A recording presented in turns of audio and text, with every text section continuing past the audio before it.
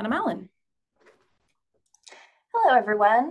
Welcome to 15 and 15. I'm Hannah Mallon and work for the CoLab as learning advisor and developer. And today I'm going to be talking about the concept of sense of belonging, specifically at a university setting. And the impetus for this was kind of based on Robin's strategic plan alignment module of Design Forward that she created, where she investigated some interventions for persistence at the college level. And one of those is sense of belonging. And I really wanted to kind of explore it a little bit more in this 15 minutes and talk about what I found. So a sense of belonging requires a sense of affiliation and identification with a community. So not just that you are, associated with a community, but that it is an integral part of your identity. And sense of belonging at the college level can be defined as this psychological sense that one is a valued member of the college community. So I think that affiliation and that identification comes from the evidence that you are a valued member of the college community. It's not just that you are a member, but you are valued by the people around you. And so one kind of resource that I was looking at, which is the Iowa State Center for Teaching and Learning. They have put together a really great resource all about sense of belonging, and I've kind of taken the pieces that I really like, and I've also collabified some of them as well. So they talk about how a sense of belonging is related to this cognition, affect, and behaviors. So otherwise, this can also kind of be known as the students can think about how they belong, they feel like they belong, and as a result, they act like they belong. So we're really talking about the behaviors, that behavior part, that doesn't come until students think and feel like they belong. And so those behaviors come about in ways that we can kind of see as evidence of them engaging in class. So they show up to class, they communicate with their professor if they're unable to show up to class or if they're struggling in class, and they complete their work. So these are just some ways that we see the evidence of students feeling like they belong. And a study that I took a look at by Cohen and Walton looked at the persistence rates specifically for people of color, and in particular African Americans. And it was found to be a lever where these targeted interventions can have consequences that lessen inequalities in both achievement and health. So there are two cohorts of students, both white and African American. They had these interventions early on where really simply social adversity was framed for them as shared. So they had a sense of community that everybody faced some sort of social adversity and that it was short-lived or temporary. And so very simple intervention here to kind of promote a growth mindset essentially, and to show that students that this that social adversity was short-lived and temporary. And they also framed it that these were not fixed deficits in the students themselves, but they were normal to the college experience, normal to the adjustment process. And as a result, they studied these students later on as well after these interventions, and they were found to have some great impacts. So persistence rates were greater in those students that kind of received this message. GPAs were higher. Students actually self-reported less stress and illness, and they even reported that they were happier. And this was a really kind of simple intervention that was kind of brought to them very early on in their college experience. And students also had to make messages for future students. They were told that students would also be put into these groups where they talked about social adversity. And so one of the things that they had to do was make resources for future students with the same exact message. And the study really found that that was integral to them really internalizing that message and also making them feel part of a group that also was going to go on and support future students as well. So I think we can take lots of lessons from that one report, and there are many reports like this as well.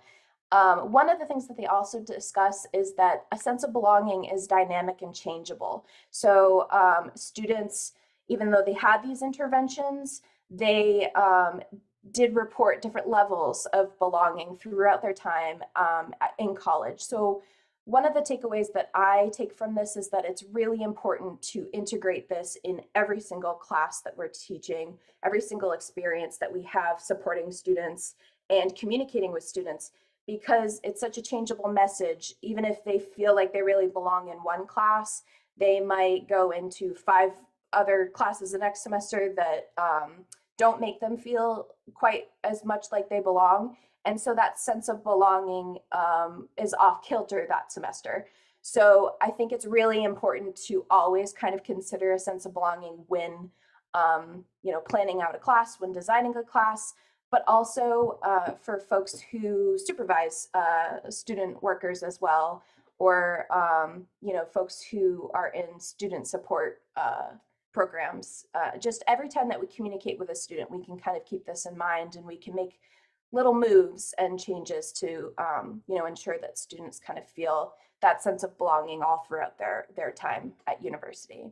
And so I took a really wonderful resource that Iowa State University Center for Teaching and Learning put together, and I've co-labified it because we always have to have our fun little take on things as well.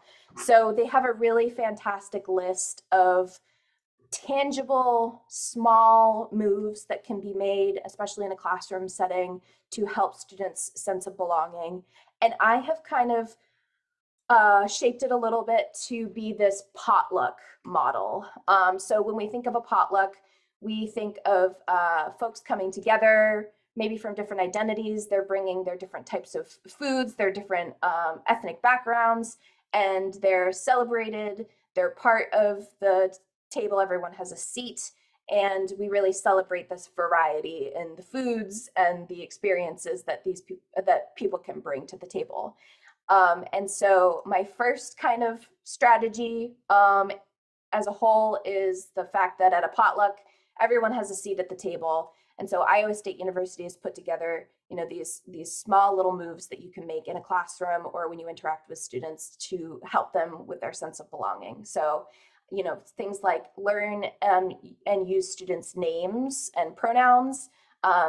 Robina also kind of reported on this in her own 15 and 15, where this was one of the moves that a university did to really help with retention and persistence rates, is just the simple fact that if students feel like their professor or the people that they're interacting with at college know their name, pronounce it correctly, and respect their pronouns, that can really help with their sense of belonging. And it's such a small move that we can all make in order to really help students think, feel, and behave as though they belong. Prioritizing student learning needs over coverage.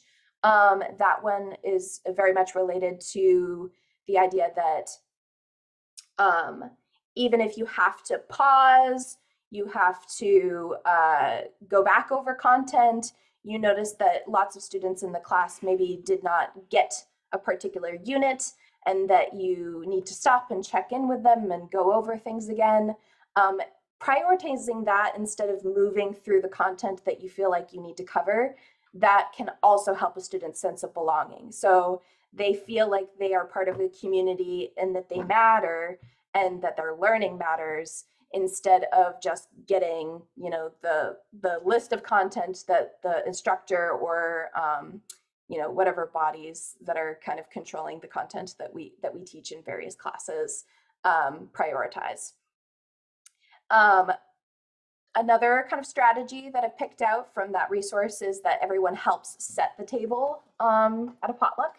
And this is really all about integrating students into the design of your classroom and making them a part of the methods that you use to teach them. So creating opportunities for students to provide feedback on your own design of the classroom, their own learning experiences, you know, asking them to fill little surveys at the 6-week grade mark, or so that they can feel like that they're a part of the community and that they can reflect on how they're learning and what changes can be made to the environment in order to help them learn better.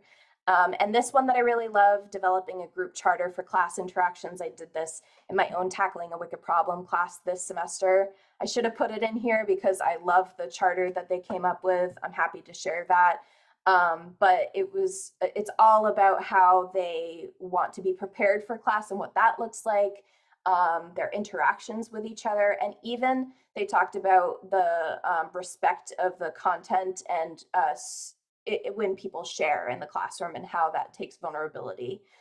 So they came up with some really incredible things, and I feel as though a charter helps that sense of community because they're building the expectations and interactions that might take place in that classroom community instead of having to kind of walk on eggshells and learn how it might go in a classroom. They're involved with that process right at the beginning. At a potluck, we value variety. And so these moves are related to the different contexts that students bring to the table and how those can be integrated into the learning environment. So assessing students' prior knowledge or having students call upon that prior knowledge and reflect on it and how it's going to shape their learning in the classroom. Highlighting the diversity of contributors to your discipline, so making sure that you are including a wide variety of voices and you are demonstrating how people in the fields come from different backgrounds and they bring their own important contexts to the table, just like your students do. And creating a process for students to discuss their own strengths, their own personal learning goals.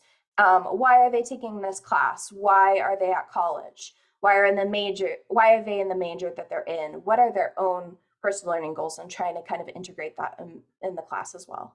And a little note while I'm talking about all of these are a lot, and a lot of them are a lot of work too. So I really encourage folks to choose, 2 or 3 to understand that this is a journey, that you can make little moves here and there. The important thing is that sense of belonging is kind of considered when you are designing assignments and designing your learning environments. So you can make 2 or 3 little moves to kind of help students feel like they're part of a community. And the very last kind of strategy in the potluck model here is that no one leaves hungry.